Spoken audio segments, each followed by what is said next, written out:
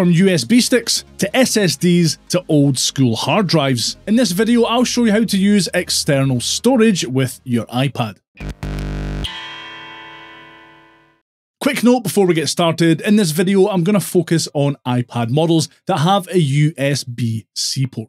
If you have an iPad with a USB-C or Thunderbolt port, by far the most straightforward type of drive to work with is going to be an SSD drive like this one. This is a 2TB Sandisk Extreme NVMe SSD, but there are loads of other options out there too. This model comes with a USB-C to USB-C cable, so to connect it to this iPad Pro, all I need to do is attach the cable and I'm good to go. On the iPad itself, I need to go to the Files app, and in the Location section of the sidebar, you can tap right here if you don't see the sidebar by default. It shows up as Extreme SSD. From here, I can access files that are on the SSD, drag and drop files to and or from it,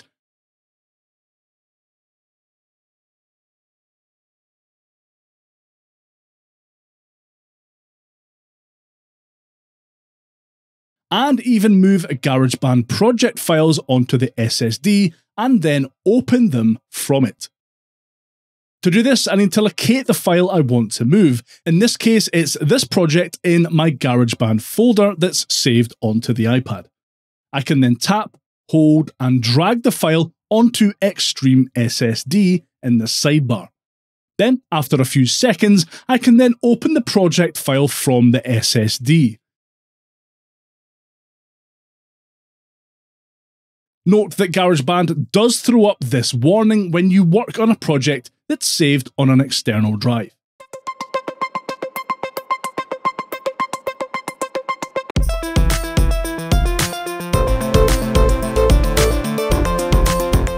This process works almost identically with thumb drives and external spinning hard drives, with the exception being how you connect them to your iPad. Both the 4TB Toshiba spinning hard drive and 32GB Sandisk Ultra thumb drives I have here have traditional USB-A connectors, and obviously they won't fit into this iPad's USB-C port.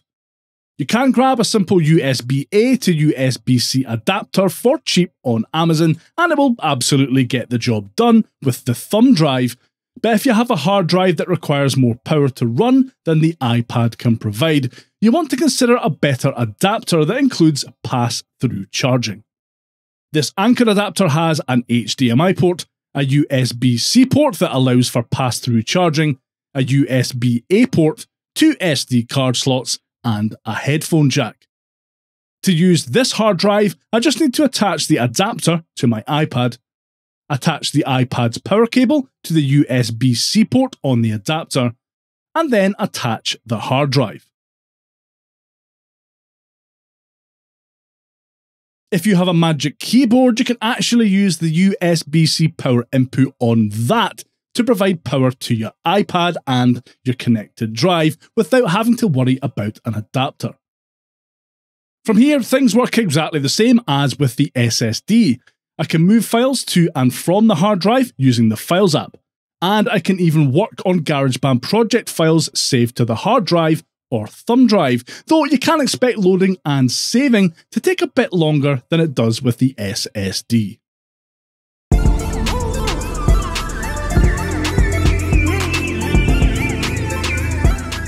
If you've bought a new external drive or want to use an existing one with your iPad, it's important that you have it set up with the correct format. You can erase and format a drive from the iPad itself, and the process is actually really straightforward. Attach your drive to your iPad, open the Files app, then in the Location section of the sidebar, press and hold on your attached external drive. In the menu that pops up, hit Erase. Now, obviously, when you do this, it will delete absolutely everything that you may currently have on that drive. In the next menu, you can choose to rename your drive and select from 3 formats that the drive will use once erased. The APFS, or Apple File System, is the one to go for if you only ever plan to use your external drive with Apple gear like Macs, iPads, iPhones, etc. If you plan to use the drive with a mix of Apple devices and devices on other platforms like a Windows PC for example, then select the exFAT option. MS-DOS FAT can't be used on drives larger than 4GB, so you probably won't want to select this option at all really.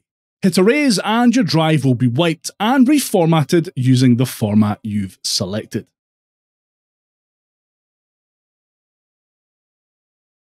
You'll find links to all the gear mentioned in this video in the description below, and if you could give that like button a good hard slap on your way past, I'd really appreciate it. And for more info on hooking up your music production gear to your iPad, watch this next.